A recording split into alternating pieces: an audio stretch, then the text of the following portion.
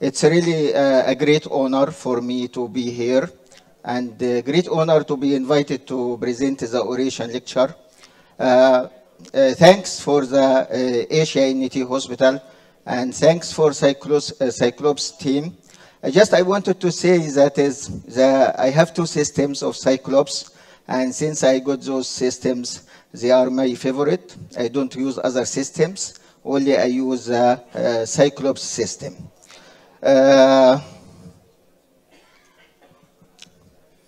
My background is medicine, neurology, neurophysiology, ANT, audiology. I recently, early in my career, I got interested in dizziness, and I was looking for sober training programs, which makes me a distinguished dizzy doctor.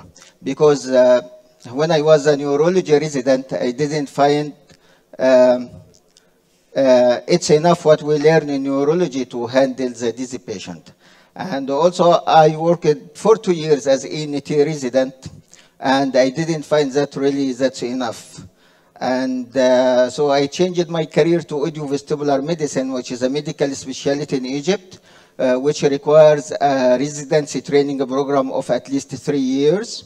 Then later on, I got more education and more training on audiology, because I do believe that dizziness does not belong to one specialty. It is the specialty for interested people.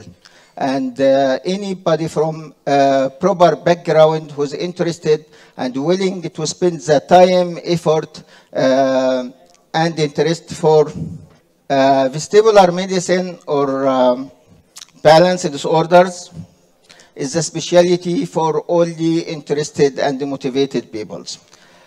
It was very hard for me to choose which topic to talk, especially as I see most of you are experts. You know very well in most of the topics, and you have your own expertise and your own research. So I chose something which might be interesting, mixing the history, the literature, the morals and the values with the science and the knowledge. I wanted to share with you that is, this is Indian book.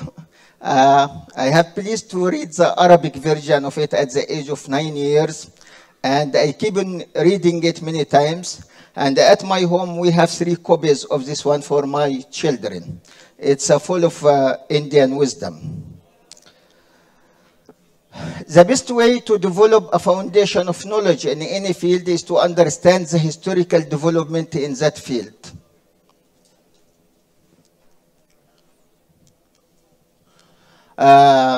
This is Professor Robert Palo from California, Los Angeles, United States. He's the author of the famous book, Clinical Neurophysiology of Vestibular System. And he inspired me for this topic of presentation. Even I just read his recently published book, Vertigo, 5 Physician Scientists and the Quest for a Cure. And he gave me the permission, full permission, to use his materials and his information in this presentation. Interestingly, I wanted to say that the word vertigo wasn't very well known, except after the famous movie of Alfred Hitchcock, Vertigo. The sense of balance was one of the first sensory systems to emerge in evolution, but it was the last to be discovered. Let me to ask you, what is the basic function of the ear?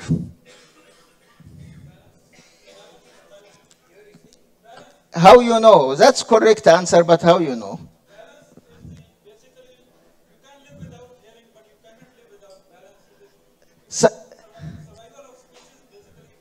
He's correct. And this is simply they found that is the vestibular organs start phylogenetically in the primitive species much earlier than the auditory or the hearing abilities. So the basic function of the ear is the vestibular or balance sensations. Until 1861, the symptoms of vertigo was attributed to what is called cerebral congestion, a disorder thought to result from overfilling of blood vessels in the brain. And it was treated by bleeding, leashing, cupping, and deburging, which are hard to withstand regimens. Scarba, I'm sure that you know him very well for the Scarba's ganglion, was a great anatomist. He described very well the anatomy of the inner ear at this time. And he entered the University of Padua in Italy at the age of 15, graduated with honor at the age of 19, published his first work at 20 years of age, a paper titled Anatomical Observations on the Structure of the Round Window of the Ear or Second Tympanium. Interestingly to know, as an incredible and questionable act of homage to the great scientist, the head of great anatomist Scarbus was removed and exhibited in the Institute of Anatomy, and his head is still, up till now, exhibited in the museum at the Pavia University. If you look to these drawings, how many years ago, but he could really, show exactly the, I'm going back. A very detailed anatomy. And one of the interesting stories that he hired a painter, very famous painter at this time, his name Andrioni, and he looked him in the room until he finished his drawings. But you can observe that is a detailed and accurate drawing of the inner ear structures was published by Scarbus at 1789. Let me to ask you why the vestibular system is named on anatomical basis. We have the auditory system names on its function or physiological basis. So why the vestibular system is named on his anatomy, because it's in the vestibular? Any answers? Simply because the scientists didn't know what is the function of these organs. They know there is a system, but nobody knows what is the function. Initially, they thought it's most probably these semicircular canals are to help for localization for the sound. So the cochlea feels the sound, and these semicircular canals help in localization. So that's why the vestibular system is named anatomically, because at the beginning, scientists didn't know its function. Florence, you hear this or you read in the textbook, was one of, he was a French physician scientist, made the first experimental observations on the functions of the vestibular labyrinths by removing each semicircular canal in pigeons. After the semicircular canal was cut, he found anomalous head movement in pigeons, and hearing was not affected. This was the surprise, because he thought that these semicircular canals are also related to hearing, but hearing was completely preserved, but they observed that there is abnormal head movement in the pigeons. He observed that selective ablation of semicircular canal makes the animal head and the body tended to move in the plane of the damaged canal. For example, damage to posterior canal, the animal falls backwards. Damage of the anterior canal, the animal falls forward. Damage of the horizontal canal, animal turned around the vertical axis. And this is proof that the cochlea is the only inner ear part involved in hearing. You know what is the meaning of nystagmus? You know the origin of nystagmus word comes from where? First is the observation by Florence. This was abnormal nodding head movements by his pigeons after removing the semicircular canal. And just to know exactly, this is the origin. It's a Greek word which means nodding. And what happened, because this is a very, very nice to know, because nystagmus has a slow phase and fast phase. This is what happens when you feel sleepy. So your head, then you suddenly turn up. Your head slow, then suddenly. So it's very descriptive, especially for the slow and fast phase of nystagmus. So this is the origin of the word nystagmus. Boros Barmenier, a very well-known name in the otology and the vestibular field. This is a hospital, Hotel Dieu, Paris. I think it's still functioning. It's one of the most ancient building which is still functioning as a hospital. And the wish of Munir was to be a professor in this hospital. But unfortunately, he didn't get the opportunity.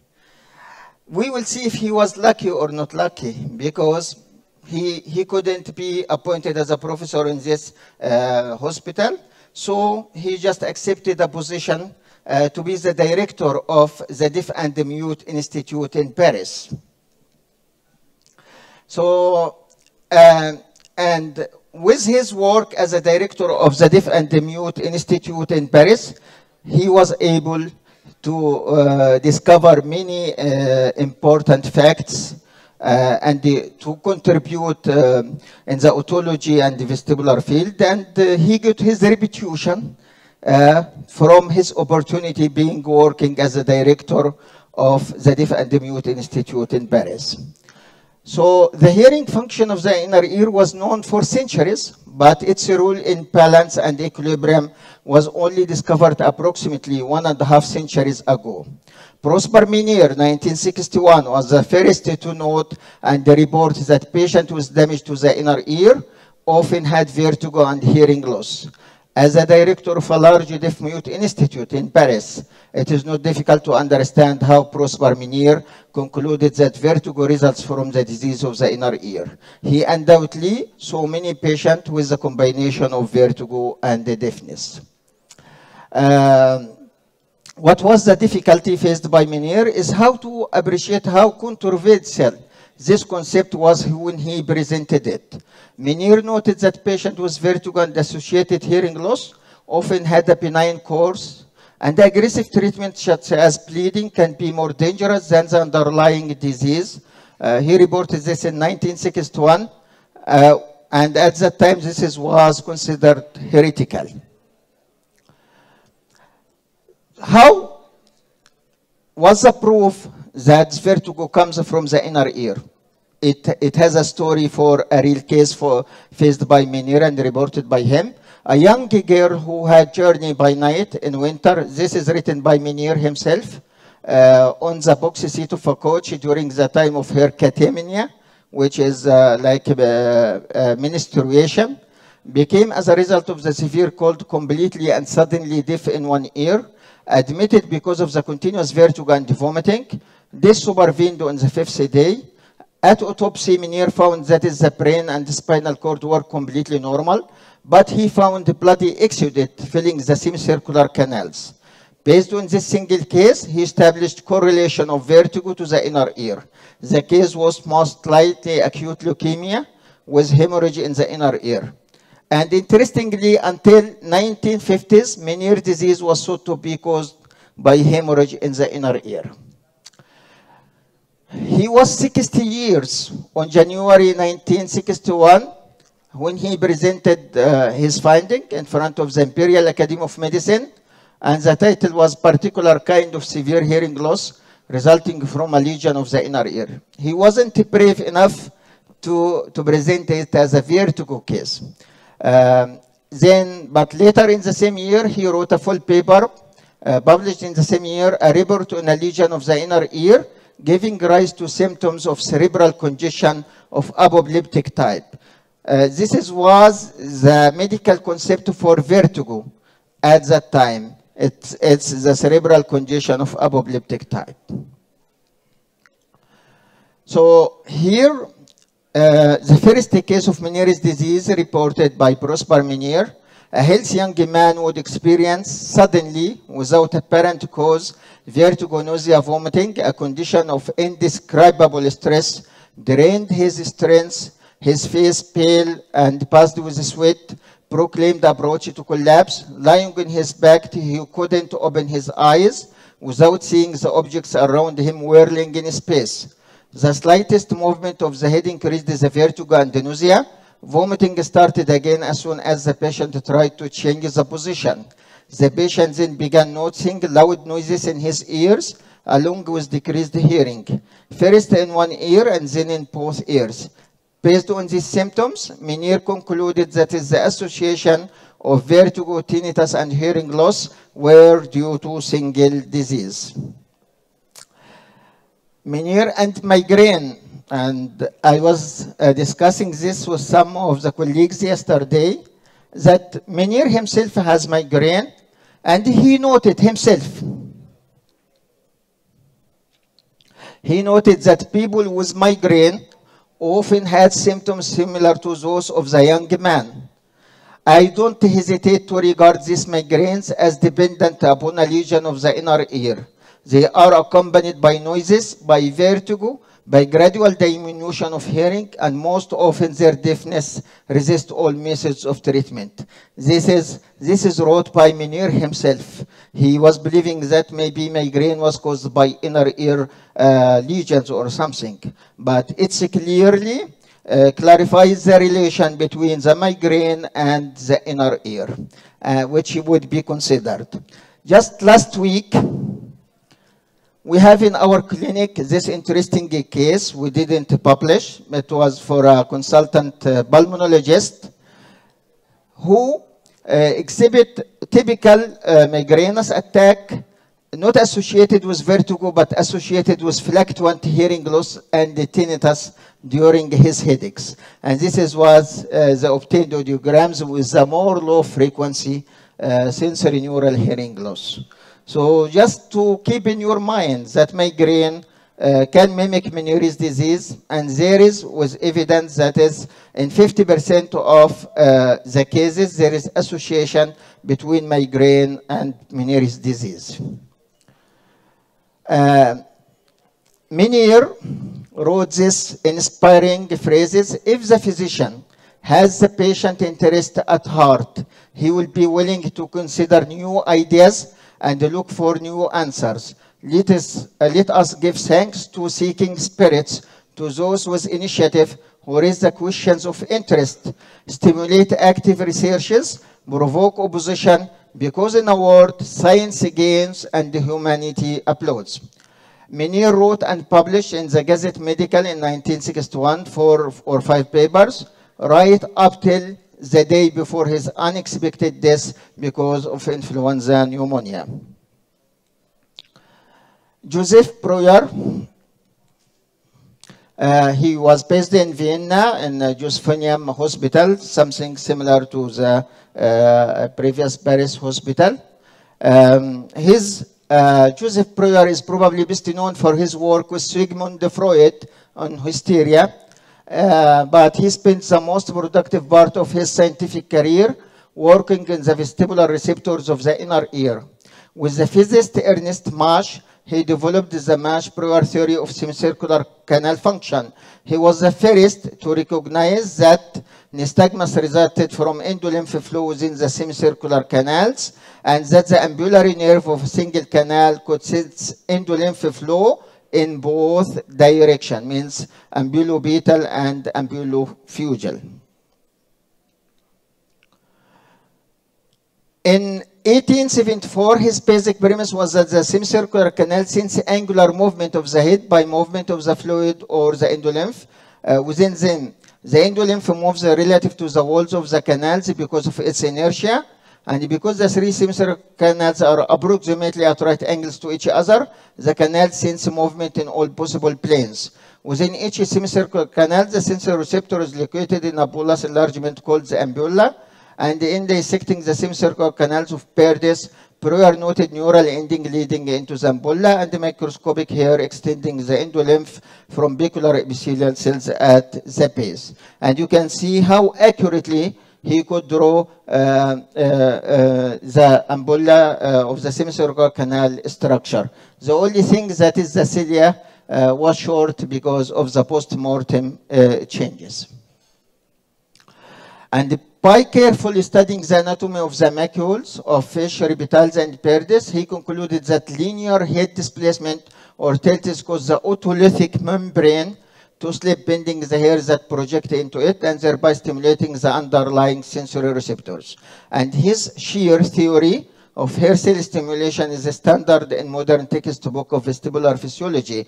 That is, the endolymph flow deflects the copula, leading to the deflection of the hair cells. And this deflection of the hair cells, or the shear movement, causes opening of the ion channels, leading to action potential and nerve impulses. Purkinje created the world's first independent department of physiology in 1839, and the first official physiological laboratory known as the Physiological Institute in 1842. And his contribution to the physiology of the vision, the oculomotor, and the vestibular system are well recognized. He described optokinetic nystagmus and optokinetic after nystagmus, and by use of a rotary chair explained movements after effects as a habituation of the gaze motor system. Interestingly, the origin of the rotary chair, that it was used as a treatment for the psychiatric patient and the schizophrenic patient. Say, the rotation and centrifusion was a known treatment for psychiatric patients. So this was the origin of the rotary chairs. In these times, rotary chairs and centrifuges were used in the treatment of psychiatric patients. And despite his contribution to the physiology of the vestibular system, Purkinje didn't believe that there is receptors in the ear. He believed that there is some receptors in the brain which feels the movement. And you can see here, this is the merry-go-rounds, and those the rotary chair which has been used to treat the psychiatric patients. Ernst Mach, a physicist and philosopher, one day he has a journey by the train. And during the journey, the train was making a curve. So during the curve, he observed that the horizon became tilted in front of his eyes. This situation provoked his thinking and got his interest to do more research in the vestibular system to understand the mechanisms. And he has a famous book, it's called Fundamental of the Theory of Motion Perception. His experiments were mostly psychophysical and included measurement of threshold and visual vestibular interaction using a revolving chair. Mach, as well as Joseph Breuer and Alexander Graham Brown, all suggested that the parameter that is sensing during the rotation is acceleration. And they strongly supported the hypothesis that is the sensory organ is the labyrinth. And this is how he explains the tilt he felt during the rotation by the train, where is interaction between the centrifugation and interaction of the gravity. And he could made a rotary chair, wooden rotary chair, as you see, which can do the vertical axis rotation and also the off vertical axis rotation to test the otoless functions. Just keep the dates in your mind. Alexander Graham Brown, he was a chemist, and his contribution is to the push-pull reciprocal mechanism of the semicircular canals. He wrote a famous paper on the sense of rotation and the anatomy and physiology of the semicircular canals of the inner ear in the Journal of Anatomy and Physiology in 1874. He came to conclusion about the function of the labyrinth that are still valid, the push-pull mechanisms of the semicircular canals. And here is the model simulation for the model he used. That is the semicircular canal. One side is excited and the opposite side is inhibited. They work in a push-pull or reciprocal fashion. Ewald, and I'm sure that most of you are very familiar with his name because Ewald's first, second, and third law. He was a German physiologist, and he did a nice experiment. In the semicircular canals of the pigeons, He make a hole in the semicircular canal, then he make a plug here, metal plug.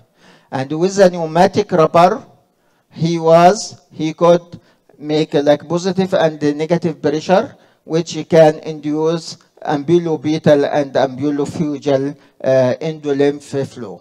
This is how he studied the semicircular canals of the pigeon. And he has three famous laws, which are the basics of interpretation of the nystagmus up to the moment. His first law, that slow phase eye movement, is in the direction of endolymph flow in the plane of the stimulated canal. Second law, ambulobetal flow is excitatory, and ambulofugal flow is inhibitory in the lateral canals. Third law, ambulofugal flow is excitatory, and ambulofugal flow is inhibitory in the anterior and posterior canals. Pulitzer, and I think Dr. Pradeep going to present something in the Pulitzer Society meeting. He was the father of the Australian otology. And from his lab comes Parani, Robert Parani, the holder of the Nobel Prize in the medicine and physiology. So this is Robert Parani. He got his training with Pulitzer. And his story is very rich story. At the age of 21, Parani had a revelation. After reading a book, he got inspired because he didn't believe that he is able to conduct innovative research. But after reading that book, I wrote down only such ideas and thoughts I never read or heard about before. An immense feeling of happiness flowed through me the entire day, and my confidence grew in an enormous way. I recognize that I'm capable of performing productive work to pursue new ways, independent of others. And I concluded I would devote myself from now on to the scientific research.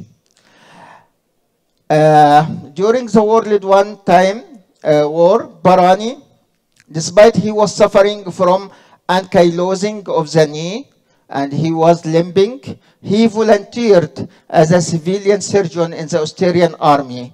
And he was giving care for the intracranial shots and the wounds. And this gave him a further opportunity to do some research into the cerebellum and the vestibular system.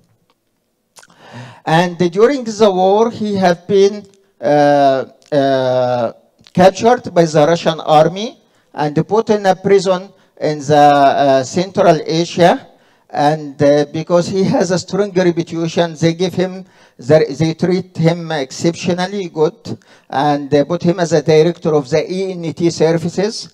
Even he got some Russian trainee, otologist to good training with him, and he was treating the Australian soldiers as well as the Russian soldiers. Interestingly, that is the news about winning the Nobel Prize came to him during his prison time. He released by interference by the Prince of Vienna, and he just received his Nobel Prize, but unfortunately his joy was short-lived. Following his release, he was accused of plagiarism by some of his Viennese colleagues, especially Gustav Alexander. And an investigation by the Karolinska Institute, which offers the Nobel Prize, absolved him of the charges, and they ensured that he deserves the prize. And there was a joke during that time in the newspaper, a cartoon in the Vienna newspaper that is Parani is telling, I have succeeded in curing all kinds of ear injuries, but the deafness of the Vienna faculty, those who accuse him of plagiarism. Because of these problems, he has to leave Vienna and to go to Sweden to become the chief of the otological service at the University of Uppsala. Discovery of the chloric, it was accidental. That is, by observation by one of his patients. He was doing ear irrigation for dewaxing. Then the patient, he told him, I was saying, doctor, I only get giddy when the water is not warm enough. When I do my own ears at home and use warm enough water, I never get giddy. So the next time, the nurse, Barani's nurse, brought to him hot water in the bowl. And when he syringed the patient, he shouted, but doctor, this water is much too hot and now I'm giddy again. Barani is telling, I quickly observed his eyes and noticed that the nystagmus was in an exactly opposite direction from the previous one when cold water has been used. And it came to his mind that the temperature of the water was responsible of nystagmus. And the labyrinth or the inner ear now represented in my mind that the water heater vessel filled with fluid, the temperature of this fluid is natural 37, the body temperature. And when I secured cold water at one side of the vessel, what must happen, what must naturally occur is that the water lying against this wall is cooled down. In this way, it acquires a high specific gravity than the surrounding water and sinks to the bottom of the vessel. On the other hand, water still at body temperature takes its place.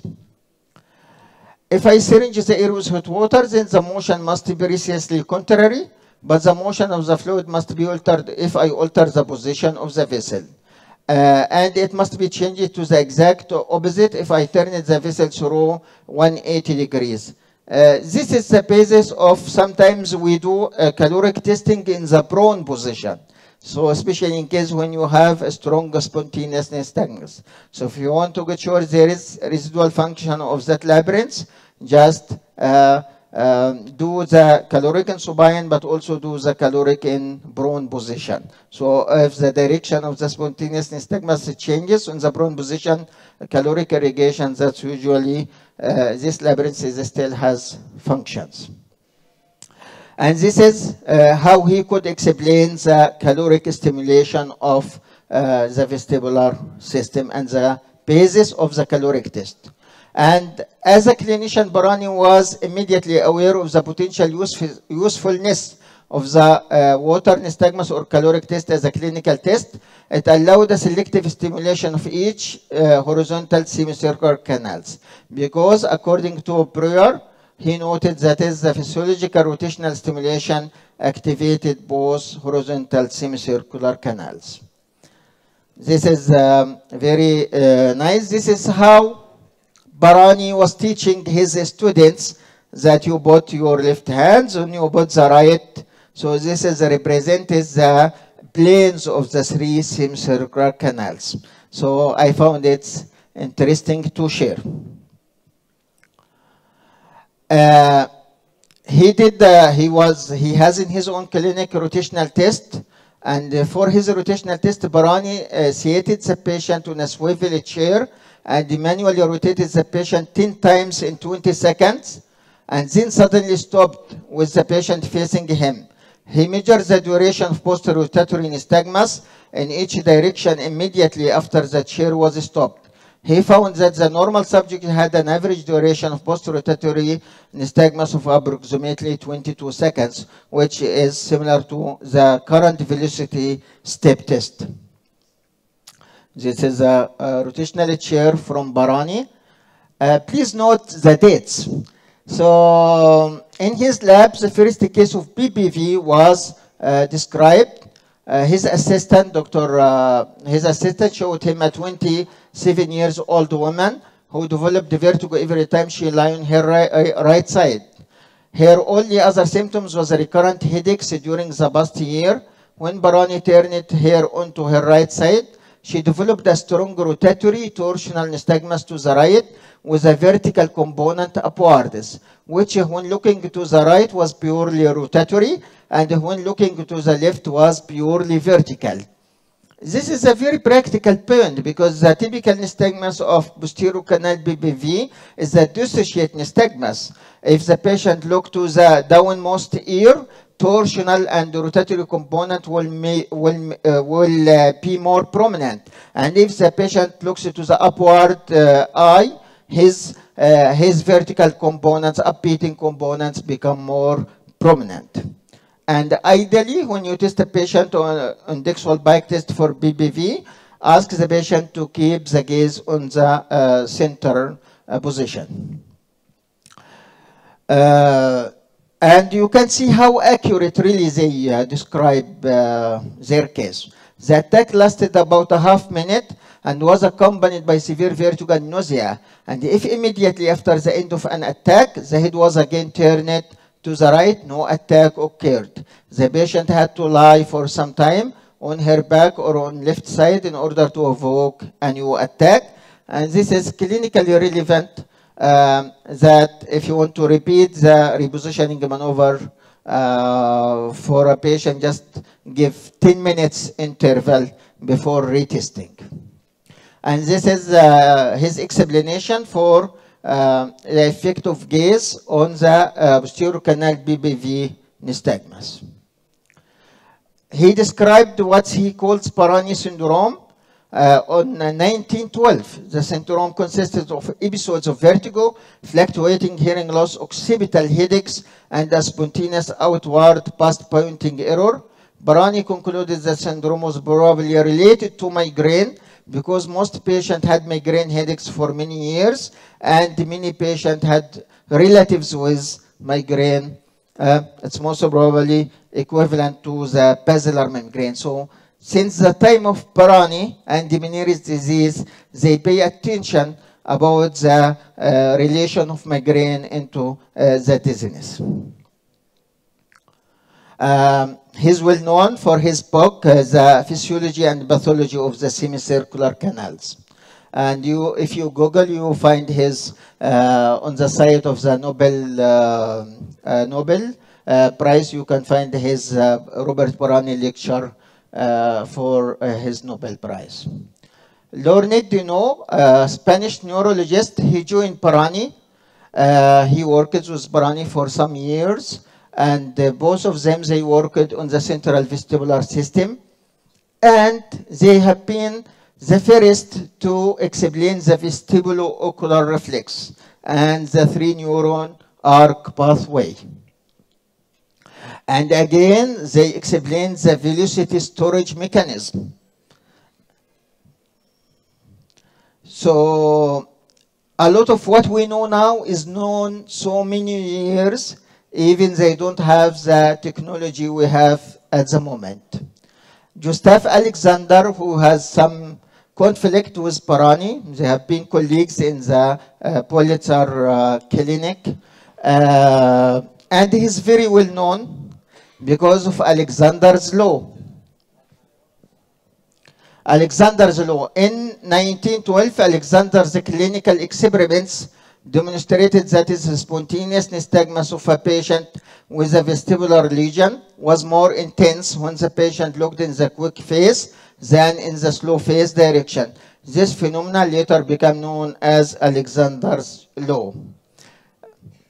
Fortunately, I'm not a surgeon, and you know why? Because Gustav Alexander was tragically shot through the heart whilst walking in the street between his home and the polyclinic.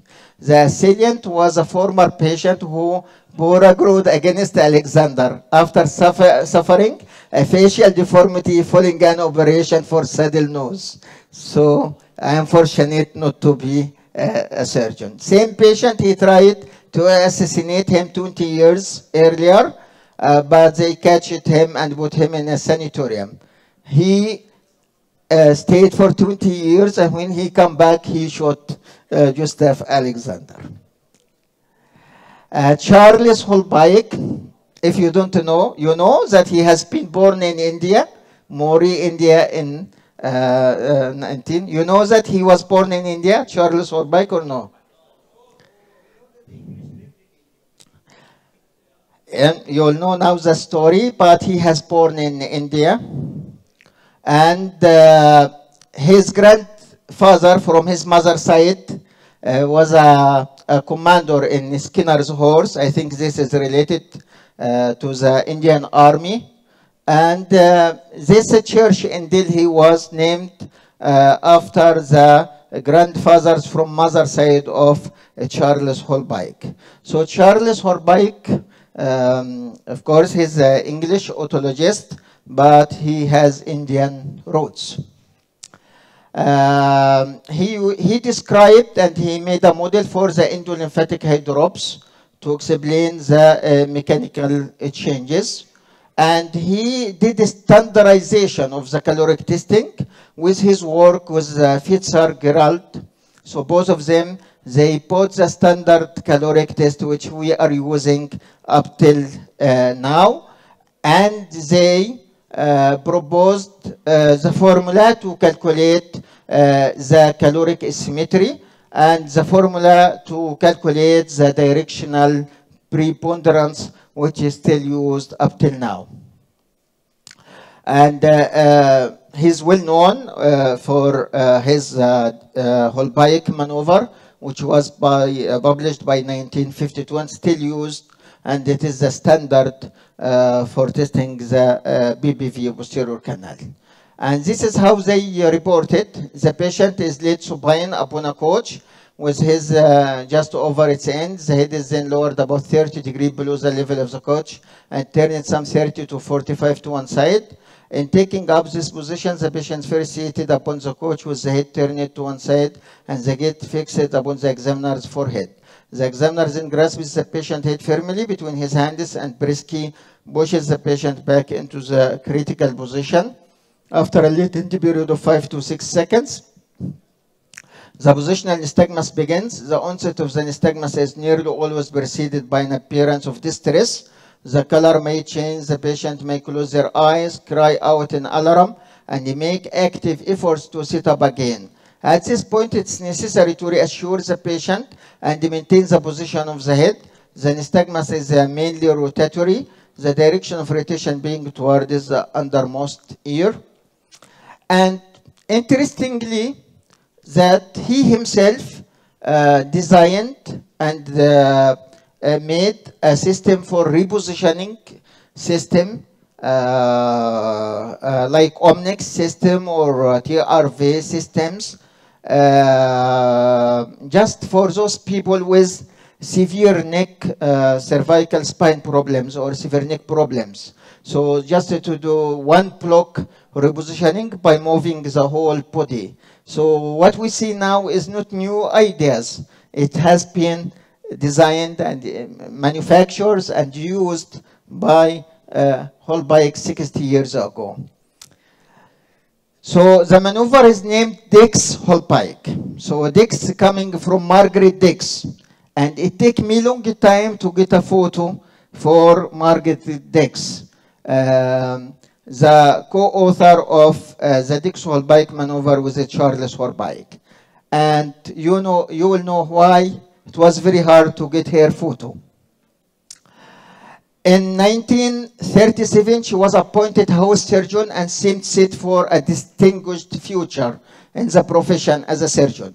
She was an outstandingly beautiful woman with fine features and sparkling eyes. But tragically, she suffered severe facial disfigurement after bombing during the World II War in 1940.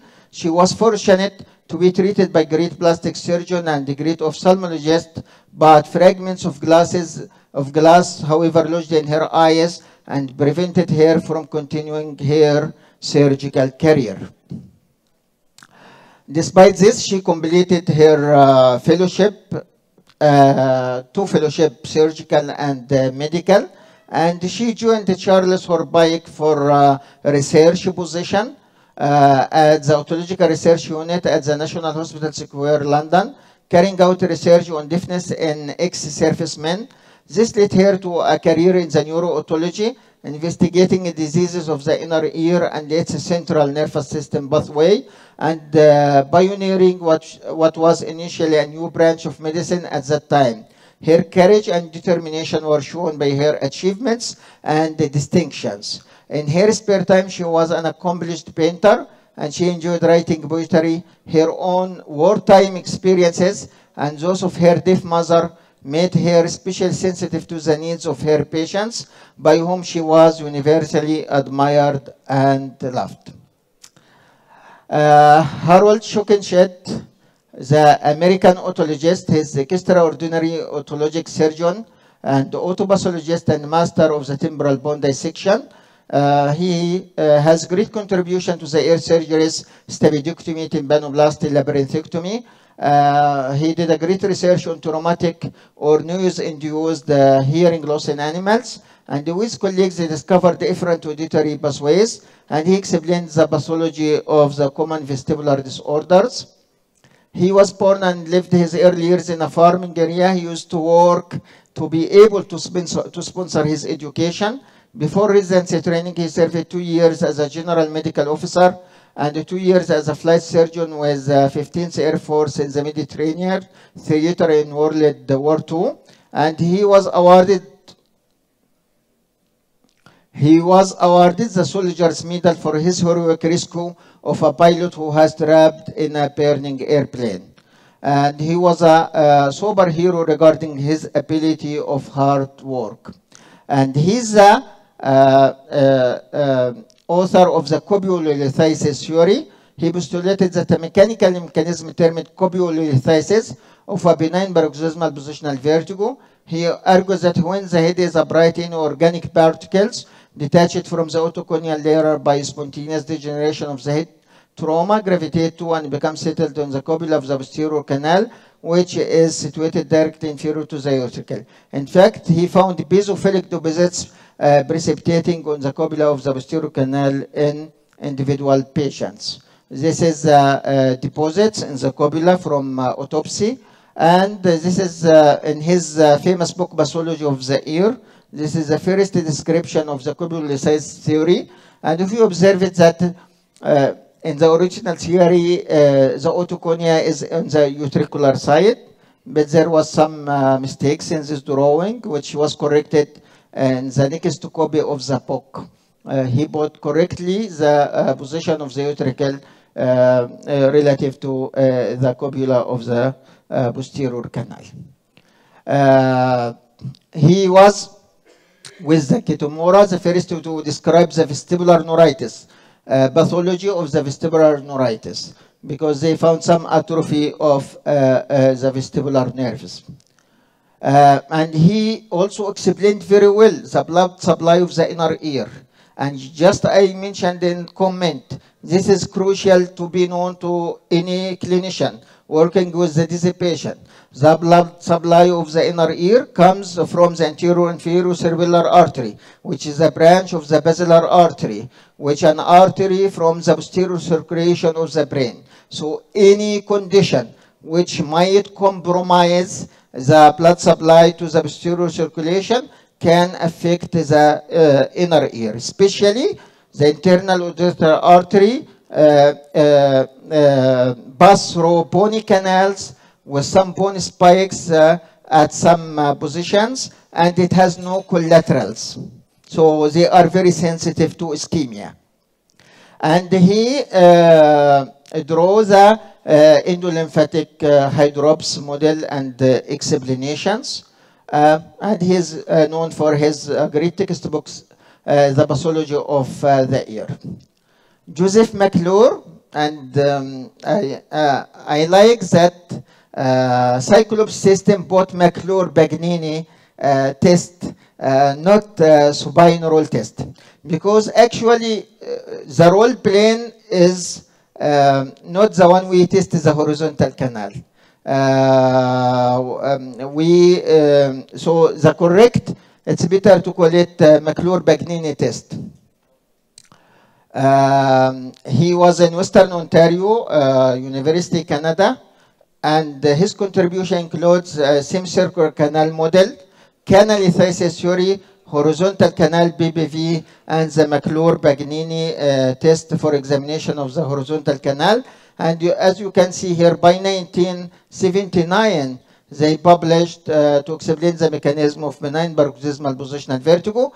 And at that time, again, they designed a model for the semicircular canals using a bottle of water, anterior canal, posterior canal, with mercury The mercury represents the otoconia. I was planning to bring with me a model designed by a Japanese company.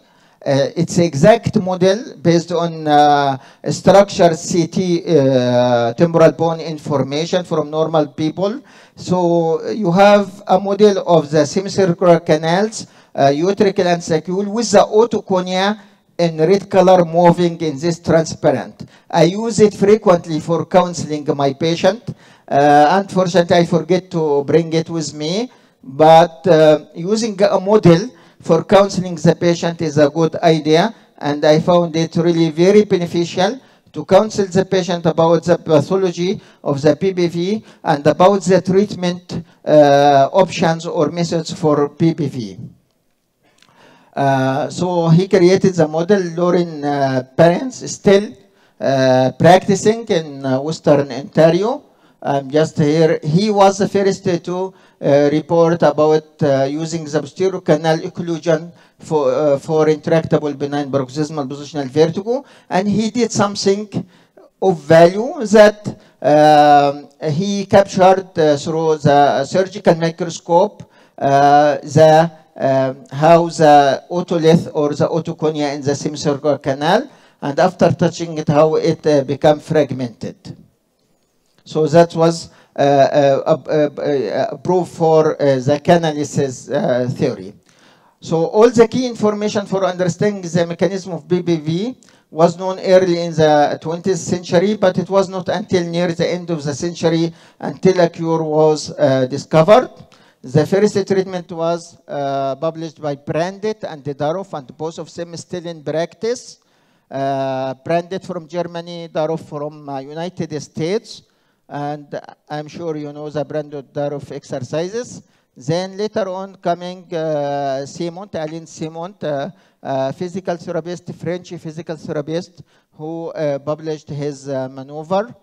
Then John Ebley, who by 1992, I guess, published his well-known Ebley maneuver.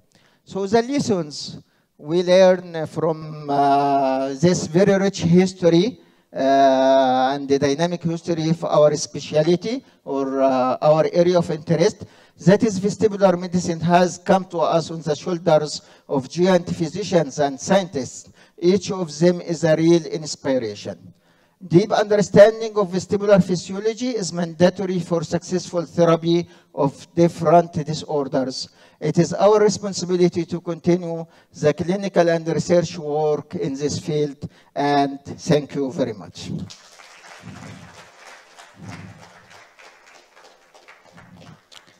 Thanks.